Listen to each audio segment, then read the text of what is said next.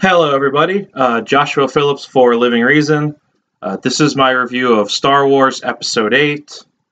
So, this is a spoiler-free review. The idea is that it's a complete review that doesn't use plot details to describe my main ideas. So, if someone's considering seeing this movie, this review is great for you. And it's definitely a good starting point for screaming at each other about movies, I suppose. So, as you can see, there's a large fraction written on my board. I was really disappointed. I thought that Star Wars Episode 8 was sort of very mediocre. It wasn't terrible. I was not outraged at what I was watching on screen, but I was just thoroughly unimpressed, which is really unfortunate because there was a lot of amazing stuff in it. So the main thing I would say actually is that Star Wars Episode 8, there are these amazing moments in the movie, and there are all these particular things that are fantastic. But you run into two problems. One is that it really sticks out that there are these great moments, then there's a lot of just uninteresting mess to it. Secondly, in my sort of experience of it, you can really feel like you're watching a movie where they wrote up, a certain number of badass moments, right? Like story beat number 7 or whatever. Certain awesome thing we put in the script happens right here. The audience will freak out and start clapping. Then later on, there's like beat number 10. Everyone goes, "Oh my God!" and they start clapping or whatever. It really felt like I was watching a series of particular, genuinely pretty amazing moments at times that they sort of tried to write in between and failed to, I wouldn't say hide, because I'm not quite sure how you write movies, but it felt very synthetic, like, here's a couple things we want in the movie. Try to sort of duct tape them all together into a narrative. That was my sort of experience. So, like I said, about a 5 out of 10. Like I said, this is not spoilers, so obviously this is under-detailed. Number one, there was a lot of, I hate the term plot hole. There were a lot of details where we'll see, I've only seen the movie once, we will see if people can explain some of the seeming logical irregularities I was noticing. But in general, and this goes back to my main overview, that it feels like moments that they tried to write themselves from moment to moment to moment, as opposed to writing a whole thing, is that when you're watching it, if you ever start thinking about, say, alternative choices the characters have, you start realizing that it might be the case that they didn't bother to think about whether characters could have behaved differently. And I don't mean in the sense of character makes a terrible choice, but it fits the fact that they're irrational or they rush to judgment or something like that. I mean, you're sitting there, and this is not really a spoiler because it's not detailed. You're sitting there and you think, wouldn't a military commander consider possible options in their military strategy? Like, if I spent 2 seconds on something and it sticks out as a really glaring problem, there's a good chance that people trying to explain the movie will not be able to fix it. So without detail, it's hard to explain, but there are a lot of moments where if you start thinking, you start realizing what's going on doesn't quite make sense, or is definitely convoluted in a way that took me out of the narrative. Secondly, the pacing of the movie, there's a lot of big action sequences, there's a lot of really high speed pacing, but there's also these moments where you're made to feel like you're watching something that's happening over a long period of time, but it's happening over 2 or 3 days. So it's awkward. The pacing's kind of weird. It feels at times like there is too much to fit into one movie, but they couldn't find a way to cut it out, so they just made the movie go there's just really high rate of action occurring. And sometimes when you're sitting there, you're like, this is a lot of stuff going on. And it feels like I'm watching, a ton of stuff happen as opposed to a narrative happen. Third, or 3 and 4, which is a mix of like the comic relief and the sort of Marvel superhero-ness of this movie. My like Facebook status after I saw the movie was that I would put this with the average Marvel superhero movie.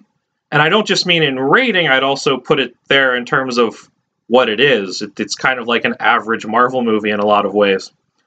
So it was really odd while watching Star Wars Episode 8 was that there's so much comic relief constantly, all the time, regardless of the tone of the scene, to the point that it feels like, similar to my first point, that it feels like it's moments that were written between. With the comic relief, it feels like they wrote a scene, and then they said, okay, we got to fit 3 jokes into this 4-minute span. That's the quota. Somebody fit a joke in. I actually thought individually a lot of the humor was fine.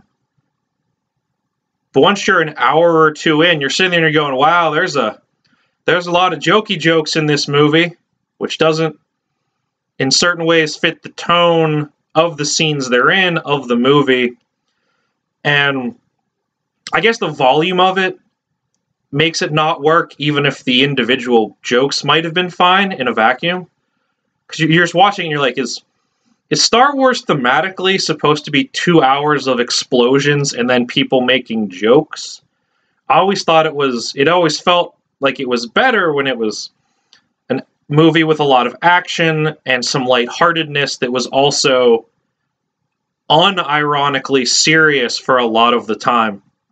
Like, as an interesting side note, Wonder Woman, which is pretty good, there's sort of a well-known quote by the director, and she said something to the effect of, cheesiness is a dumb term because if you're sincere enough about something, sort of tonally, then it won't be cheesy, it'll be sincere and people will get that. The problem with Star Wars is it didn't feel like a lighthearted action movie. It felt like an action movie with a bunch of jokes in it. So it was just a weird disconnect. And in general, there was sort of that Marvelness to it, where it's, very fast-paced. It doesn't feel like it's taking its themes very seriously, but it wants me to engage with them. There's a ton of jokes. I found it frustrating. Obviously, people will, there'll be a lot of variation in how funny you think the individual jokes were, how annoying you find the constant presence of cute animals designed to sell merchandise to children and their parents is. There's going to be a lot of individual variation in that, I imagine. But it was pretty clear-cut to me that there was way too much humor and that it really detracted from the thematic stuff. So, yeah, sort of a rundown. Let's see. See, I would say, I'd give it about a 5 out of 10. I thought it was mediocre. If you're a Star Wars fan, you're probably going to go see it no matter what. So I guess I would mainly say, if you don't particularly care about Star Wars, right? If you're sitting at home considering seeing this film, and you're just like, yeah, do I really, I've heard some things about it. Should I go? No, you don't need to see it. You're not gonna, there's some great moments.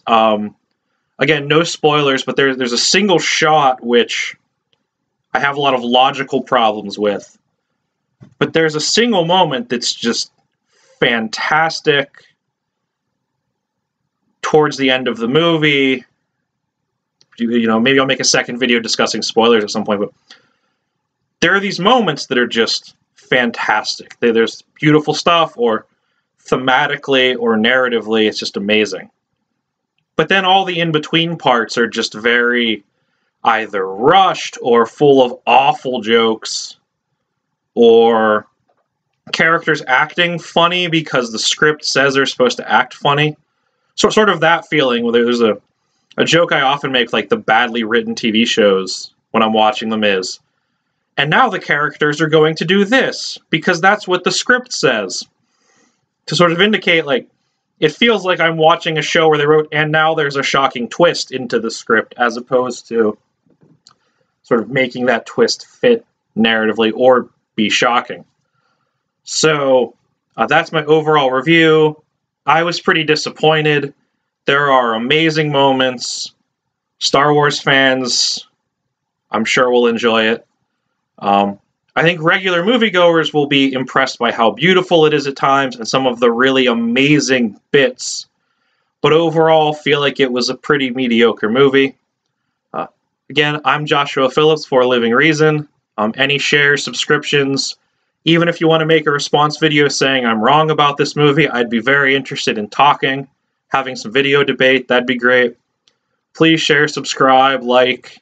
Have a nice day, everybody, and Happy Christmas.